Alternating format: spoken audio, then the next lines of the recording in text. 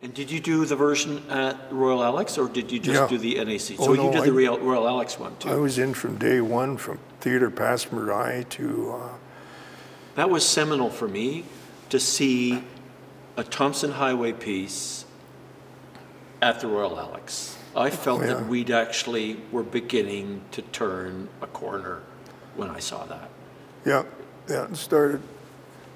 Well, we started at Passe Muraille, then went to Winnipeg to tune it up, if you will. Then we went to the NAC to get used to the big house. Oh, come on, what the fuck's all this rigmarole here? Let's go to the Alex, come on, knock it off. So then we went into the Alex, and there we were. And it was really well received, if I remember. Oh, well, I heard a story about that. My wife was calling the show. She was the stage manager of that show. And she's up in the Queen's box over in the corner upstairs, looking down, calling the show. And this woman's going, "Oh, I waited so long to see this. You got to see this show." And she's talking to everybody around her. It's absolutely wonderful. It's marvelous. The staging is incredible. So the lights go down to half, then they go all the way out. First come on, and the music starts. This harmonica, lone harmonica, and it's like, what the fuck? And the spotlight comes on Gary Farmer's bare ass on a couch, and you hear, "Hey, this ain't Les Mis."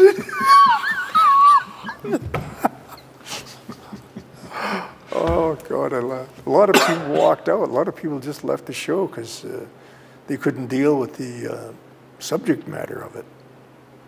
And I said, okay. Ed says, Ed Murvish would stand in the lobby during intermission. He would make sure that people who didn't like it, he went over to the box offices and got their money back for them and said, "I don't know. My son says it's important, but I can't see it. I don't know."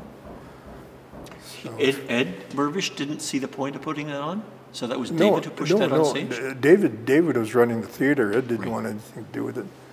But Ed would make sure people got their money back if they wanted it back. And how did you feel about people walking out?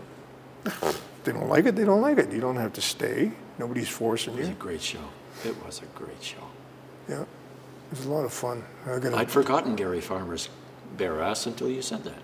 Yeah, I laughed.